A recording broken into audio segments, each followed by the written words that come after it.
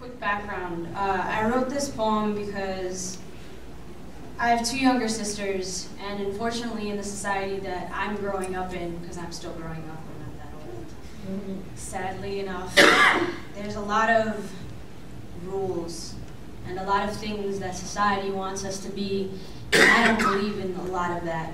And I never want my baby sisters to think that because they don't feel right about who they are, that somebody else is going to tell them that that's who they are, that who they want them to be is who they are.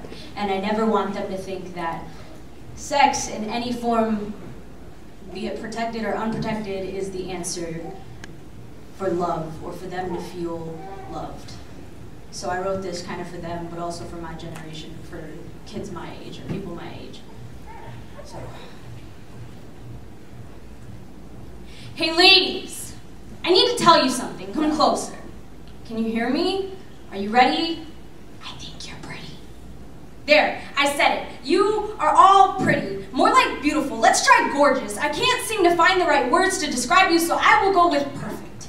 You, my lovely ladies, are perfect in every way. I know the words are hard to believe, what with Mr. Media's perception on the definition of what we are all supposed to be starting in high school from the rest of our lives. I know the lines are blurred, so let me clear them for you. Ladies, look at what we have become. We are shadows of that bad bitch persona. We have grown so accustomed to the word that it stopped being an insult. We have traded the definition of degraded with the meaning of promotion, become rivals in who can show more skin than who can get better grades. That our lives spiral into oblivion of a bad decision. That night when you became a statistic.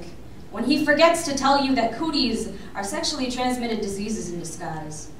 When your lack of self-love gets the better of you. Gentlemen, you don't have to be Superman.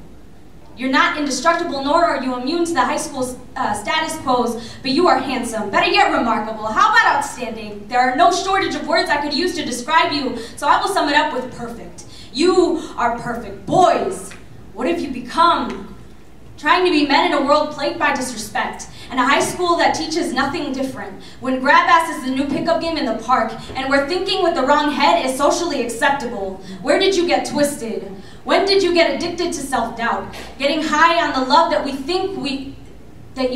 they didn't think you would need to protect themselves from, going through the withdrawal of the aftermath that you didn't prepare yourself for. Ladies and gentlemen, this stopped being a game if this is what we are becoming. When did standards get so low that you started mistaking them for skyscrapers?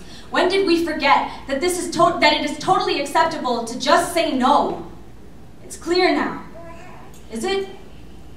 Why ruin your perfect self for someone who doesn't understand their own? Why put yourself at risk? Protection is not a form of weakness, just the greatest form of strength. Don't let anyone cloud you. Love yourself enough to protect yourself. Love cautiously, love carefully, love fully.